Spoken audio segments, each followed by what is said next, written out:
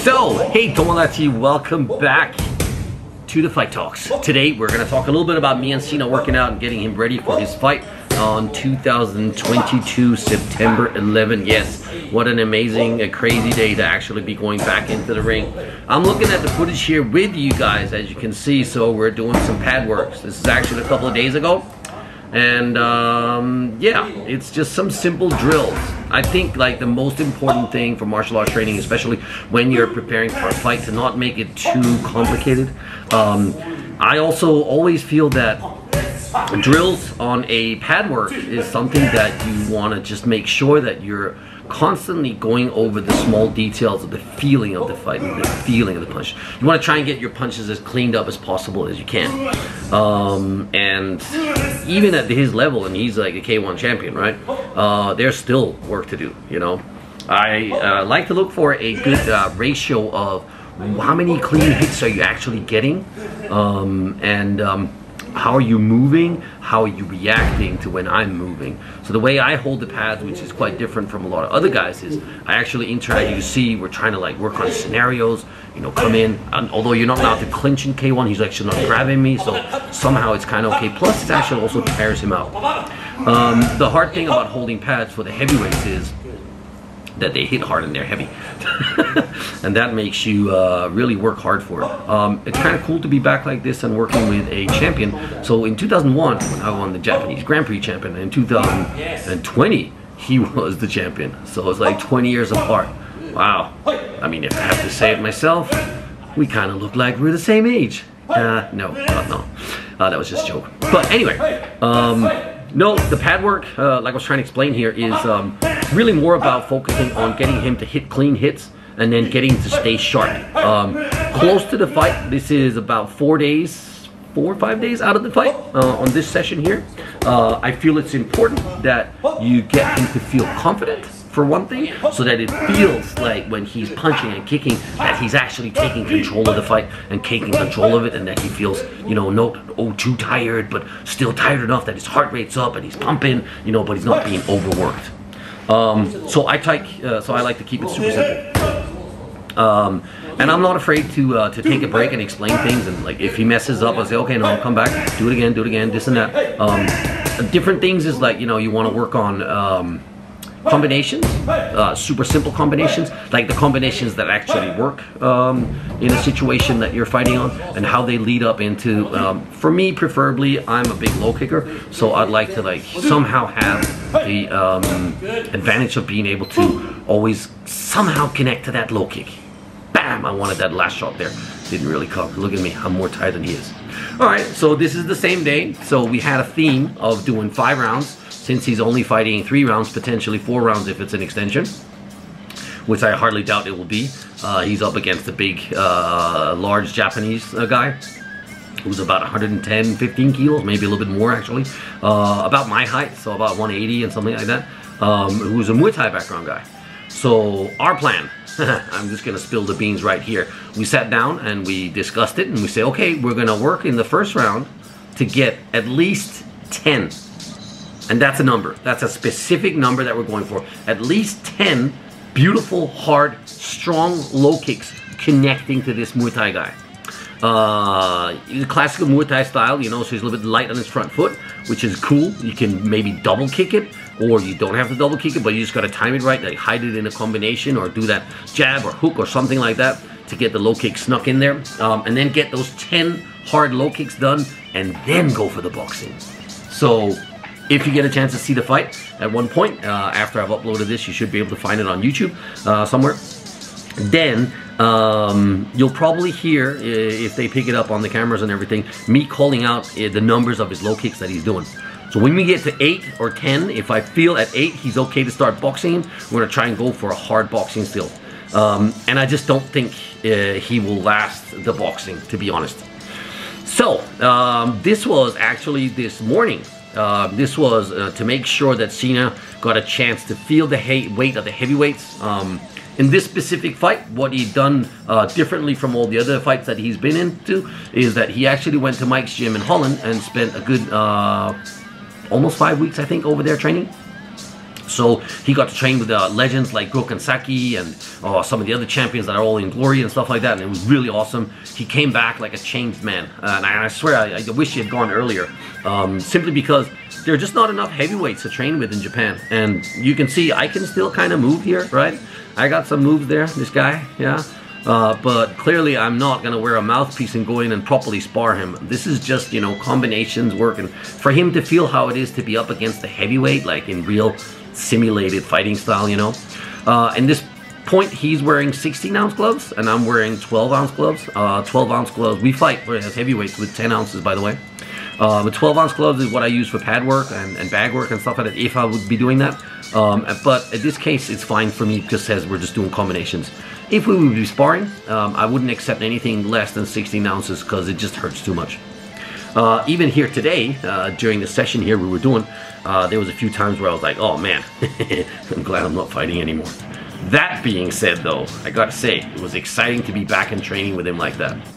You're probably going to expect a couple of photo bombs from the wife. She's running back and forth and doing her Tabata bicycle. It's gonna be in a little bit, in a couple of minutes I think. But anyway, yeah. I thought this would be a cool way to kind of reconnect and get back into the coaching and showing you guys what it is, the grunt hard work that goes behind the scenes that most people never really get to see or appreciate unless they're actually properly doing martial arts. I think that when you have a good training partner, you can totally create miracles. You can push each other to the limits and just get better and learn and steal each other's techniques and stuff like that. At this point, I feel like I have more to give Sina than he has to me, which is fine. But to be totally honest about this, it's hard to assess if you're not actually really sparring someone. Because combinations, anyone can be a gym champion with combinations. It's really just about, I wouldn't call it dance moves or anything, but in combination of like moving in certain patterns and stuff like that, you learn to get really good at it when you do it a lot. And some people are great at combinations when they work with a partner like that, but when you put it into sparring, it all goes out the window. So what are we actually doing? What are we trying to accomplish here, right? Yeah, that was a good kick. What we're really trying to accomplish here with doing these kind of drills is that by countless repetitions, you get to do these millions of calculations. Oh yeah, I'm already burnt out, by the way. This is not my jam at this point. I'm not training like fit fight training anyway.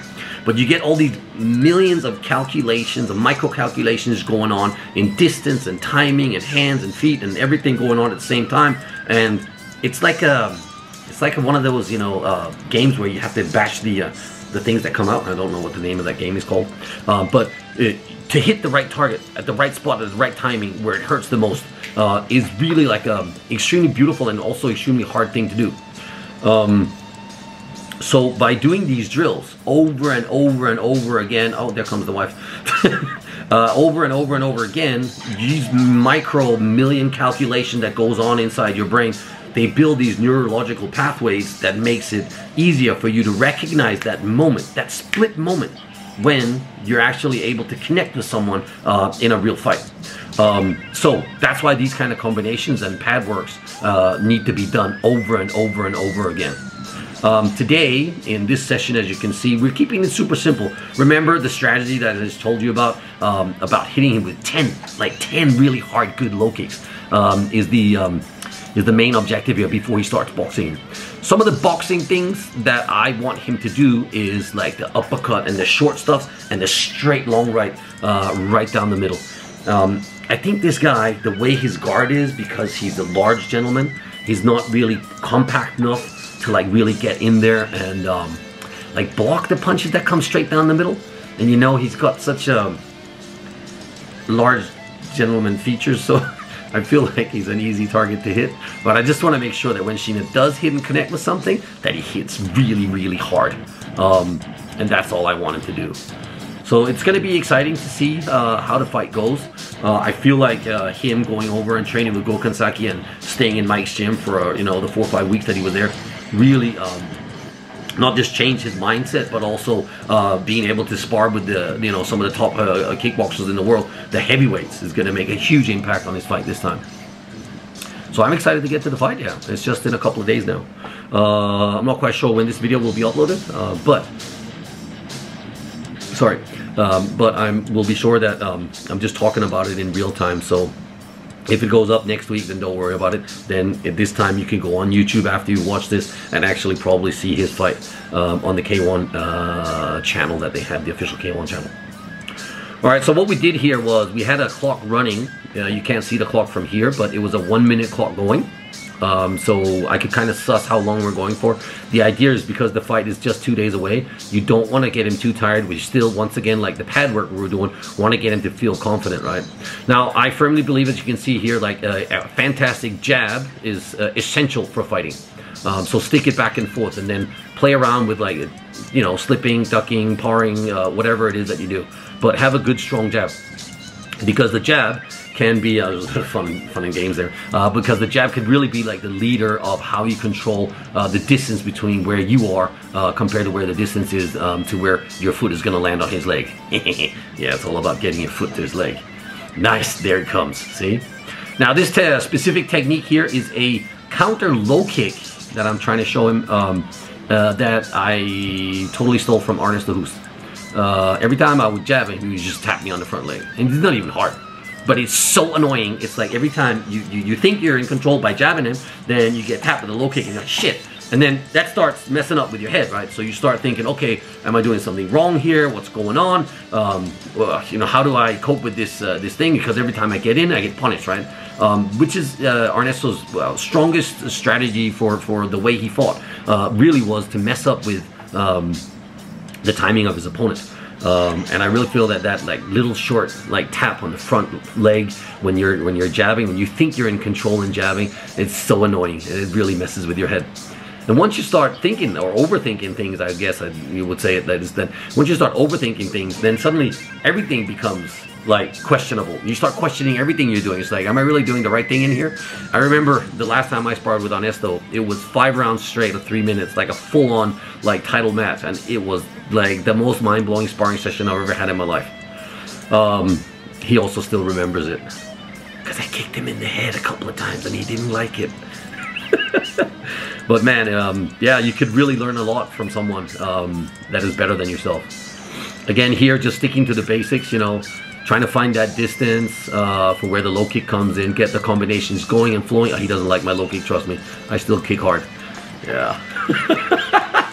I'm trying to not to hurt him here, but he's like laughing at it. He wasn't really hurt, that was just a joke. But yeah. There's something exciting about working with a champion, I'll tell you guys that. There's also something exciting about working with someone who's bigger than yourself. Pretty much my whole professional fighting career was fighting people that were larger than me. And so I always felt like I was coming in as the underdog. But I, as you can see, kind of feel comfortable enough to be able to do that. We're training with shoes on for 2 reasons. One is to protect our feet so that it's close to the fight, so we put the shin pads on for sure. And by wearing shoes, you're not kicking too hard. You can kick hard, but you're not actually getting risk of injury. So I suggest sometimes if you're training for a fight, or even if you're not training for a fight, actually get a pair of what do they call them? Wrestling shoes, because they're thinner, not like these running shoes, and they sit and tie around your feet way better. So it's actually really comfortable to train with them. Also, depending on what kind of flooring you're on, it could be so much better to be in shoes, especially that floor, because that floor is a rubber floor meant for CrossFit and barbells and stuff like that. And it's, actually, it will tear your feet apart if you like train bare feet on that stuff.